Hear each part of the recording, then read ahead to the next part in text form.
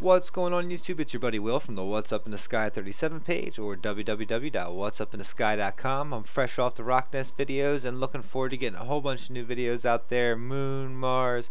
I've put a lot into those videos. It took a lot of time to upload that last one. For some reason it didn't want to export out of my software. I thought I was going to lose the whole video. Then I finally was able to get it out and upload it. It took about 10 hours to get it uploaded. But just released from NASA. It was released yesterday that there was a 27th journal Science put out on the 27th put out a couple articles about the water, and there's 2% water in the soil sample that Curiosity took. And NASA had put this press release out. Here's a picture of the rover, of course, that gives us these wonderful pictures, a lot of them which we look in our videos, and we look for anomalies. If you're new to my channel, if not, check it out. Hit the little button up there, What's Up in the Sky 37. Hit subscribe. We got a whole bunch of good stuff. And if you're interested in Mars, you gotta look at some of this stuff. So let's take a look at this here. This is out of Pasadena, California. NASA's Curiosity Rover is revealing a great deal about Mars, from long ago processes in the interior to the current interaction between the Mars surface and atmosphere. Examination of loose rocks, sand, and dust has provided new understanding of the local and global processes on Mars. Analysis of observations and measurements by the rover's science instruments during the first 4 months after August 2012 landing are detailed in 5 reports in the September 27th edition of Journal Science. A key finding is that water molecules are bound to the fine-grained soil particles, accounting for about 2% of the particles' weight at Gale Crater, where Curiosity landed.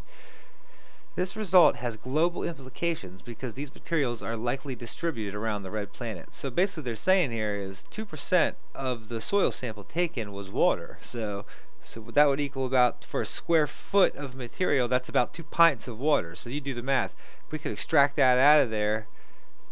That right there is already a big key, and it was going to be a big issue for us, being able to go there and function and sustain ourselves when we get there. So that's good to see. 2%. I think there's a lot more water on Mars, and they're leading on to believe a hell of a lot more ice. So let's keep going here a little bit and see what else we've got. Curiosity also has completed the first comprehensive mineralogical analysis on another planet using a standard laboratory method for identifying minerals on Earth. The findings about both crystalline and non-crystalline components in soil provide clues to the planet's volcanic history. Information about the evolution of the Martian crust and deeper regions within the planet comes from Curiosity's mineralogical analysis of the football-sized indigenous rock called Jake M. Ingenious rocks. I think I said that wrong. Ingenious rocks from the cooling molten material that originated well beneath the crust. These chemical compositions of the rocks can be used to infer the thermal process and chemical conditions under which they are crystallized. Alright, let me struggle through that there. Some of these rocks are pretty cool. So I know a lot of them came from volcanoes and stuff underwards. Curiosity examined this drift called RockNest with 5 instruments. Well, this is talking about okay, here we go. Another 4 reports include analysis of the composition of the formation process of the wind-blown drifts of sand and dust by David Blake of NASA's Ames Research Center at Moffett Field, California. Co-authors, Curiosity examined this drift called RockNest with 5 instruments performing an onboard laboratory analysis of the samples scooped up from the Martian surface. The drift has a complex history and includes sand particles with local origins as well as finer particles with the sample wind-blown Martian dust distributed regionally or even globally. So they're saying that the dust does go globally. The fine-grained component of the soil has a similar composition to the dust distributed all around Mars, and now we know that there's hydration and composition than ever before. More about it, said Pierre Messelin of the Institute of Rochero and Astrophysique and Planetia. And where's my buddy Terry to read that for me? Alright, so basically the big drift here is that we've got water. The X-ray analysis not only found 10 distinct minerals, but also found an unexpected large portion of the RockNest composition and amorphous ingredients, rather than crystalline materials. Amorphous materials, similar to glassy substances, are components of some volcanic deposits on Earth.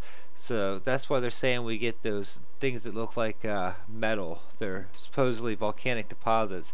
I don't think so. Another laboratory instrument identified chemical and isotopes and gases released by heating the RockNest soil in a tiny oven. Isotopes are variants of the same element with the different atomic weights. These tests found water make up about 2% of soil, and water molecules are bound to the amorphous materials in the soil. The ratio of hydrogen isotopes in water released from baking samples of RockNest soil indicates the water molecules attached to the soil particles come from interaction with the modern atmosphere, says Lori Leshin of Polytech Institute of Troy, New York, lead author of the report of the analysis with the baking instrument. Baking and analyzing the RockNest sample also revealed a compound with chlorine and oxygen, likely chlorinate and percolate, which previously known to exist on Mars only at high altitude sites. That was found by some of our satellites up there. Data obtained from Curiosity since the first 4 months of the rover's mission on Mars are still being analyzed. Okay, blah blah blah, and so on and so forth. So,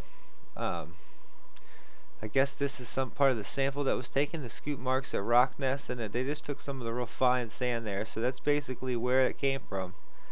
And that sand right there has got 2% water. So a square foot of it, bam, bam, bam, would give us 2 pints of water. I do believe that's the right math on that. But anyway, guys, much love to you. I'll be hitting you back up with more anomaly videos coming up. I thought this was interesting. I also like how they said since there's no life on there since the methane gas, since they haven't found the methane gas.